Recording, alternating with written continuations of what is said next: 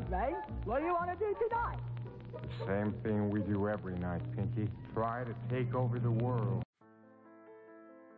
Talking to oneself is a habit everyone indulges in. We could no more stop talking to ourselves than we could stop eating and drinking. All that we can do is control the nature and the direction of our inner conversations. Most of us are totally unaware of the fact that our inner conversations are the causes of the circumstances of our life. We are told that as a man thinketh in his heart, so is he. But do we know that man's thinking follows the tracks laid down in his own inner conversations? To turn the tracks to which he is tied in the direction in which he wants to go, he must put off his former conversation, which is called in the Bible the old man, and be renewed in the spirit of his mind. Speech is the image of mind. Therefore, to change his mind, he must first change his speech. By speech is meant those mental conversations we carry on with ourselves. The world is a magic circle of infinite possible mental transformations, for there are an infinite number of possible mental conversations. When man discovers the creative power of inner talking, he will realize his function and his mission in life. Then he can act to a purpose. Without such knowledge, he acts unconsciously. Everything is a manifestation of the mental conversations which go on in us without our being aware of them. But as civilized beings, we must become aware of them and act with a purpose. A man's mental conversations attracts his life. As long as there is no change in his inner talking, the personal history of the man remains the same. To attempt to change the world before we change our inner talking is the struggle against the very nature of things. Man can go round and round in the same circle of disappointments and misfortunes, not seeing them as caused by his own negative inner talking, but as caused by others. This may seem far-fetched, but it is a matter which lends itself to research and experiment. The formula the chemist illustrates is not more certainly provable than the formula of this science by which words are clothed in objective reality. One day a girl told me of her difficulties in working with her employer. She was convinced that he unjustly criticized and rejected her very best efforts.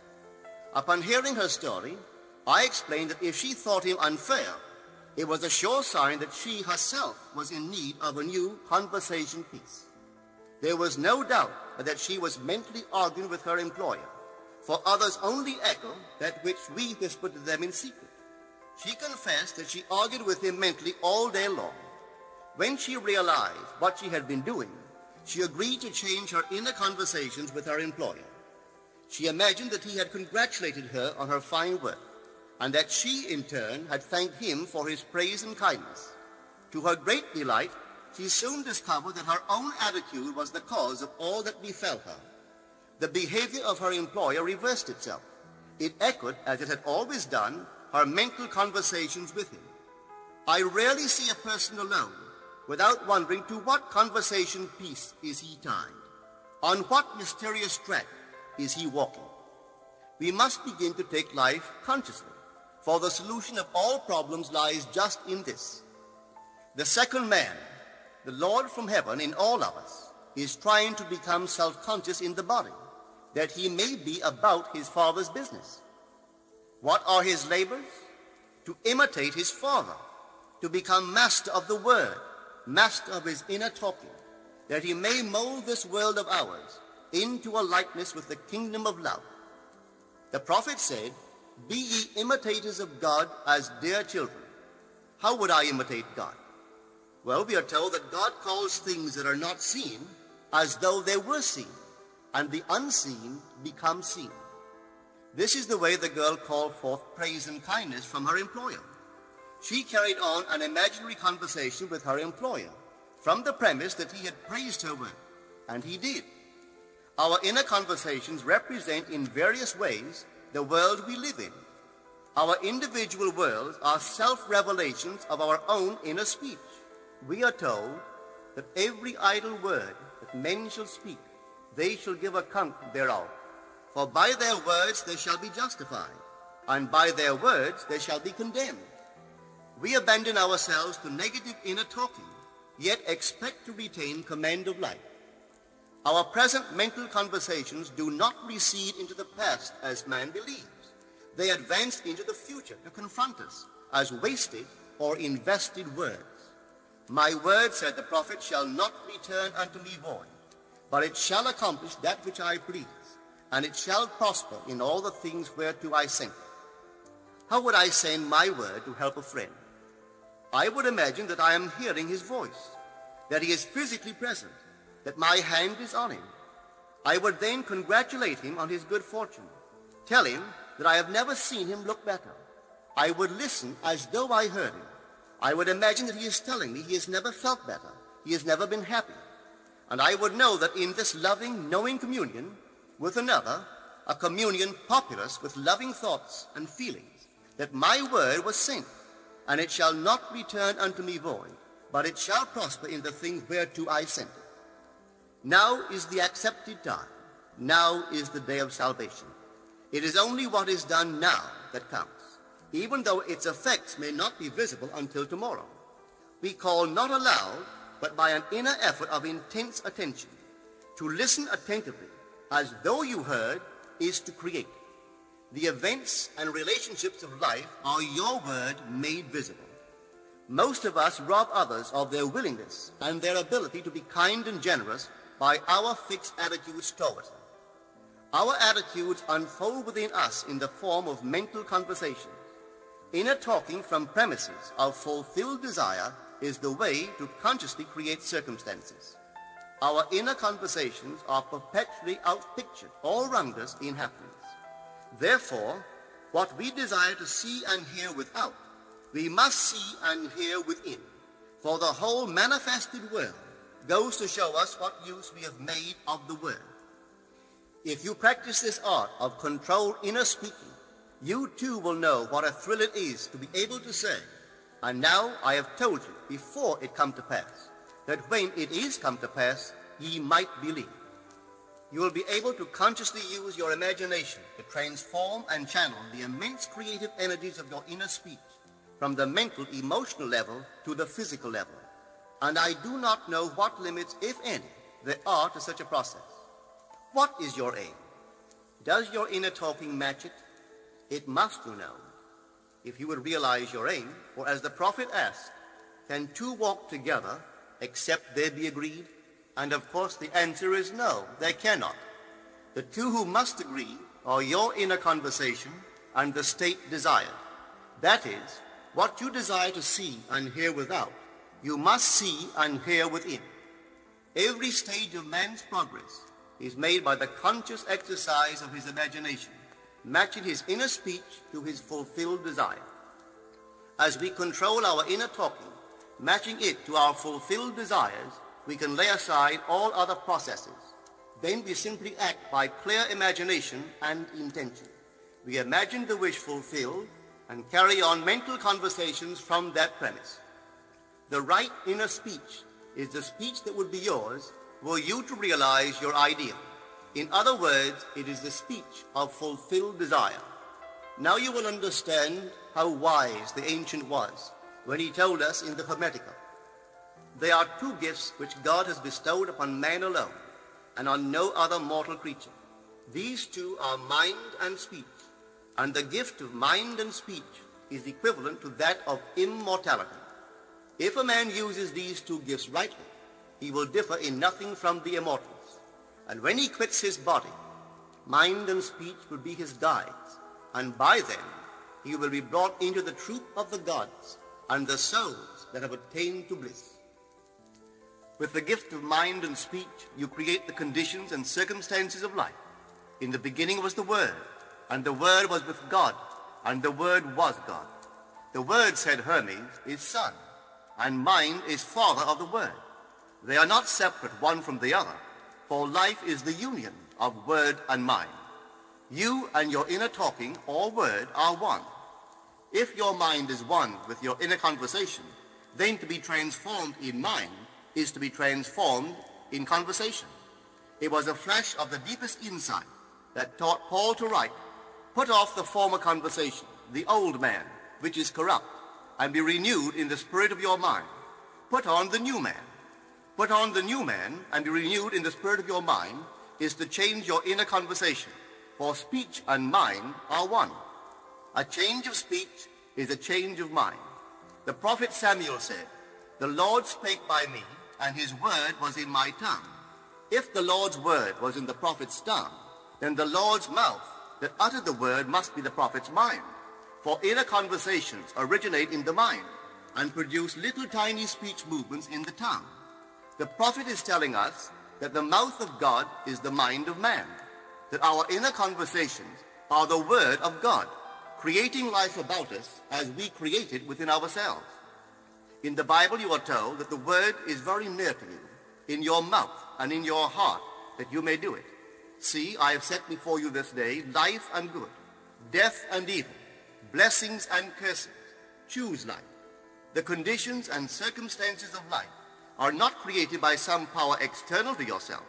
They are the conditions which result from the exercise of your freedom of choice, your freedom to choose the ideas to which you will respond. Now is the accepted time. This is the day of salvation. Whatsoever things are of good report, think on these things. For your future will be formed by the word of God, which is your present inner talking. You create your future by your inner conversations. The worlds were framed by the word of God, that is, your inner talking. See yonder fields? The sesamum was sesame, the corn was corn, the silence and the darkness knew. So is a man's fate born. For ends run true to origins. If you would reap success, you must plant success. The idea in your mind which starts the whole process going is the idea which you accept as truth. This is a very important point to grasp, for truth depends upon the intensity of imagination, not upon facts. When the girl imagined that her employer was unfair, his behavior confirmed her imagination. When she changed her assumption of him, his behavior reflected the change, proving that an assumption, though false, if persisted in, will harden into fact. The mind always behaves according to the assumption with which it starts. Therefore, to experience success, we must assume that we are successful. We must live wholly on the level of the imagination itself, and it must be consciously and deliberately undertaken. It does not matter if, at the present moment, external facts deny the truth of your assumption. If you persist in your assumption, it will become a fact. Signs follow. They do not precede. To assume a new concept of yourself is, to that extent, to change your inner talking or word of God, and is therefore putting on the new man. Our inner talking, though unheard by others, is more productive of future conditions than all the audible promises and threats of men. Your ideal is waiting to be incarnated, but unless you yourself offer it human parentage, it is incapable of birth. You must define the person you wish to be, and then assume the feeling of your wish fulfilled, in faith that that assumption will find expression through you. The true test of religion is in its use, but men have made it a thing to defend. It is to you that the words are spoken. Blessed is she that believed, for there shall be an accomplishment of those things which are spoken unto her from the Lord. Test it, try it. Conceive yourself to be one that you want to be, and remain faithful to that conception. For life here is only a training ground for image making. Try it and see if life will not shape itself on the model of your imagination. Everything in the world bears witness of the use or misuse of man's inner talking. Negative inner talking, particularly evil and envious inner talking, are the breeding ground of the future battlefields and penitentiaries of the world. Through habit, man has developed a secret affection for these negative inner conversations. Through them he justifies failure, criticizes his neighbors, gloats over the distress of others, and in general pours out his venom on all. Such misuse of the word perpetuates the violence of the world. The transformation of self requires that we meditate on a given phrase, a phrase which implies that our ideal is realized, and inwardly affirm it over and over and over again until we are inwardly affected by its implication, until we are possessed by it. Hold fast to your noble inner convictions or conversations. Nothing can take them from you but yourself. Nothing can stop them from becoming objective facts. All things are generated out of your imagination by the word of God, which is your own inner conversation. And every imagination reaps its own words, which it has inwardly spoken. The great secret of success is a controlled inner conversation from premises of fulfilled desire. The only price you pay for success is the giving up of your former conversation, which belongs to the old man, the unsuccessful man. The time is ripe for many of us to take conscious charge in creating heaven on earth, to consciously and voluntarily use our imagination to inwardly hear and say only that which is in harmony with our ideal is actively bringing heaven to earth. Every time we exercise our imagination lovingly on behalf of another, we are literally mediating God to that one. Always use your imagination masterfully as a participant, not an onlooker. In using your imagination to transform energy from the mental, emotional level to the physical level, extend your senses. Look and imagine that you are seeing what you want to see, that you are hearing what you want to hear, and touching what you want to touch. Become intensely aware of doing so. Give your imaginary state all the tones and feeling of reality. Keep on doing so until you arouse within yourself the mood of accomplishment and the feeling of relief. This is the active, voluntary use of the imagination, as distinguished from the passive, involuntary acceptance of appearances. It is by this active, voluntary use of the imagination that the second man, the Lord from heaven, is awakened in man. Men call imagination a plaything, the dream faculty, but actually it is the very gateway of reality. Imagination is the way to the state desired. It is the truth of the state desired and the life of that state desired. Could you realize this fully, then would you know that what you do in your imagination is the only important thing. Within the circle of our imagination, the whole drama of life is being enacted over and over again. Through the bold and active use of the imagination, we can stretch out our hand and touch a friend 10,000 miles away and bring health and wealth to the parched lips of his being. It is the way to everything in the world. How else could we function beyond our fleshly limitations? But imagination demands of us a fuller living of our dreams in the present. Through the portals of the present, the whole of time must pass.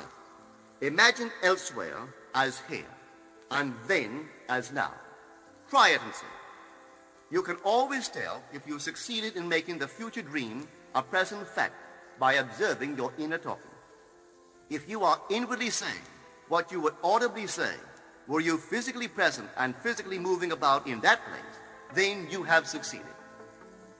And you could prophesy from these inner conversations and from the moods which they awaken within you what your future will be. For one power alone makes a prophet, imagination, the divine vision.